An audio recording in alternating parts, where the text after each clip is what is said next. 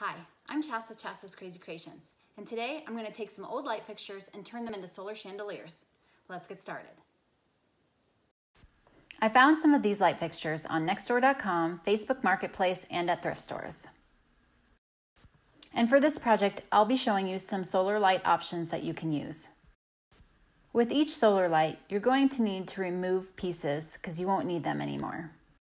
I start by removing the plate that holds it to the ceiling, and then I also remove the wire. Next, you'll want to decide what kind of solar light you want to put inside your fixture. For this particular fixture, there are 4 possibilities that you could use: a large solar light, a medium solar light, a small solar light, or a color-changing solar light. For this fixture, I see 2 possibilities: a small solar light where you pull the base off and it fits inside the fixture like this, or a large fixture where you pull off the base and put it inside like this. One of the reasons I'm opting for the large solar light is so that it fits on top of the glass and will allow for less water to get inside if it were to rain. Now let's move on to the second fixture, and once again I'm going to remove all the pieces that I don't need anymore for this fixture. I had to pause for a second as it rained, and then I was able to continue.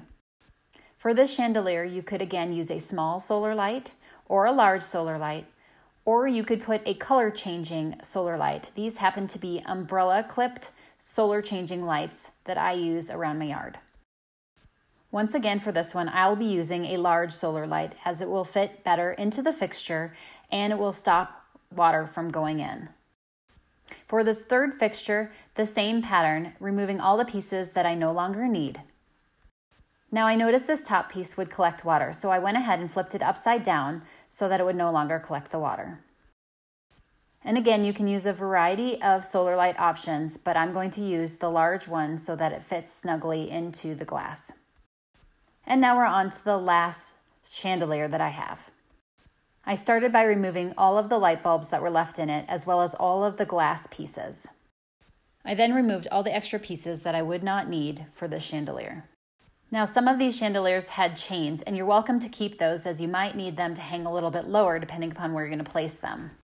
For this project, I used these medium solar lights that I found at Walmart.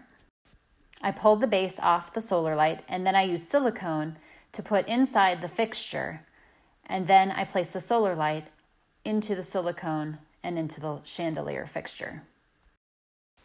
Now I just have to let you know that the glass pieces that came off the last chandelier I'll be using. I'm going to pull a small solar light off the base, place it inside, and I'll be using them around my backyard.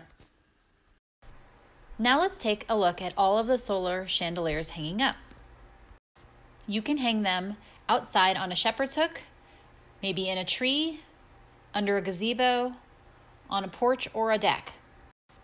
For indirect sunlight, the solar lights will last about a couple hours. In full sunlight, they'll last several. And here's a look at them in the evenings, and I absolutely love how they turned out. Another great place to hang one is in your garden to keep the critters away.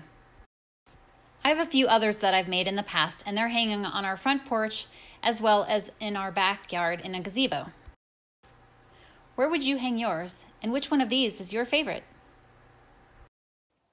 I hope this inspires you to make some solar chandeliers of your own. I'd love it if you'd subscribe to my YouTube channel and my blog, and don't forget to click the bell so you'll be notified of our next video. Thanks for watching, and I'll see you in my next video.